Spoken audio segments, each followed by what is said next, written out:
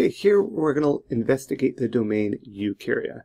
Provide some examples to show you how diverse this particular domain is.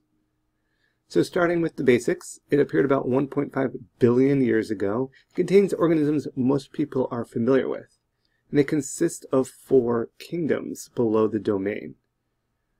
So, first one is animals, plants, and fungi, and then Protist.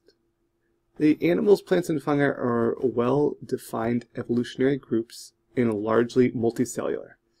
Protists are kind of their own unique, unicellular, and very diverse group here.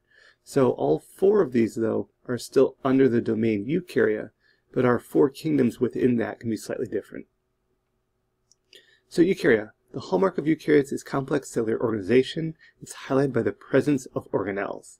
Mitochondria and chloroplast are the most likely entered in early eukaryotic cells through process of endosymbiosis. Remember, mitochondria descends of purple bacteria and chloroplast from cyanobacteria. Looking at this kingdom of Protists, these organisms are placed here more because of what they are not than what they are. So this is kind of the most diverse kingdom. Contains all eukaryotes that are not plants, animals, or fungi. There's more than 50,000 species in all. This includes unicellular as well as a few simple multicellular eukaryotes. This mode of nutrition is how some of these protists are classified. Some move around in search of food. These are heterotrophic. Some make their own food. These are called autotrophs. And some absorb their own food, which are decomposers. So these terms shouldn't be that strange or foreign to you, but this just shows you some of the diversity that does exist within the kingdom of protists. Some examples. Diatoms is a group of algae, commonly phytoplankton, that looks very interesting. If you look at some of these, they have very unique shapes. They're used in art a lot. They're very symmetrical in some instances, and each are very unique, and this visual interest causes them to be used in a lot of posters or in a lot of other mediums. And these are diatoms, which are under the kingdom of protists. Interestingly, other types of photosynthetic protists are endosymbiotic of some eukaryotic organisms. See here this prime example. Here's our coral, which is an animal. And if we look inside this animal, we see there's an algae living inside it. So this is another example of kind of this endosymbiosis and how these 2 different organisms are coming together for a common purpose. Algae is able to capture sunlight and produce sugar from that, and the animal is able to provide protection of this algae. So chloroplast and endosymbiosis. Remember, chloroplasts are thought to be once free-living cyanobacteria that were engulfed by a eukaryotic cell. The presence of a double membrane DNA both support this idea, well as some other features, but these are the main 2.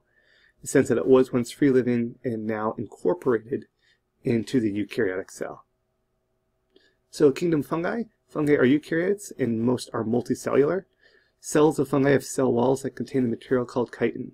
This includes molds, mildews, mushrooms, and yeast. Chitin is also that hard outer shell to insects or crabs or lobsters or shrimp. It's the same basic material. And they also produce some mildews, so they can be have negative impacts here on these grapes.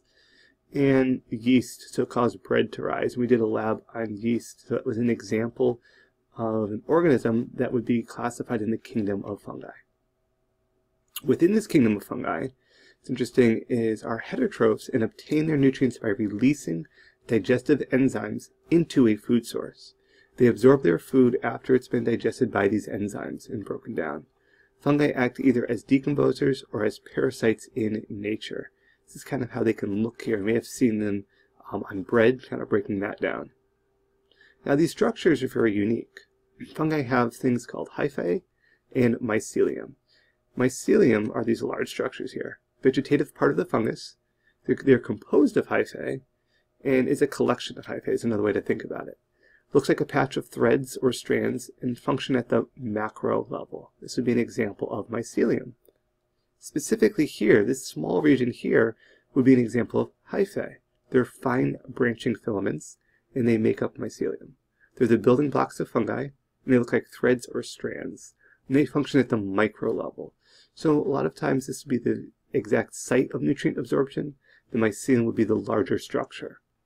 So our hyphae would be these very thin, like straight regions. If we go back to the other slide for a moment, this would be an example here of the mycelium, would be the proper term. Here would be a hyphae. This specific region right here would be hyphae. This whole thing would be mycelium. And there's a good comparison between the two. Kingdom of plants. Plants are eukaryotic, multicellular, and are autotrophs because they carry out the process of photosynthesis, conversion of light energy to sugars. We're going to spend an entire lecture series on this process. It's very complex, but plants are able to perform this. You see a very diverse kingdom here. Within our plants have cell walls that contain polysaccharide cellulose. Polysaccharide meaning many sugars, we see here. Plant cells are specialized for different functions, such as photosynthesis and transport of and support materials. Xylem and phloem, moving of water and sugars within the plant. And here's our cellulose, a very complex polysaccharide composed of a long chain and branched chain and connected chain of glucose monomers, or monosaccharides. This shows an example of kind of how the kingdom is organized and how flowering plants are considered more advanced than, say, your mosses or liverworts are considered very simple in their structure. Vascular tissues start at club mosses and progress to ferns. Then we see seeds. We're going to spend a lot of time on classification of plants.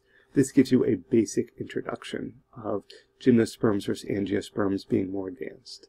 And again, here's our common green algal ancestor, and all of these plants are thought of to have derived from that common ancestor. The kingdom of animals. Animals are multicellular, eukaryotic, and heterotrophic. Animal cells have no cell walls. This is a major point. I try to put it in bold here. Lack a cell wall. So if there's a presence of a cell wall, you can initially eliminate the classification or kingdom of animals. Some are permanently attached to surfaces, such as sponges and barnacles. This includes fish, birds, reptiles, amphibians, mammals, and also us humans. The kingdom also includes sponges, jellyfish, worms, sea stars, and insects. Sometimes the jellyfish, or especially our coral and sponges here, are often thought of as being something else other than animals. So again, get just beyond the kind of obvious animals, all of these are animals too.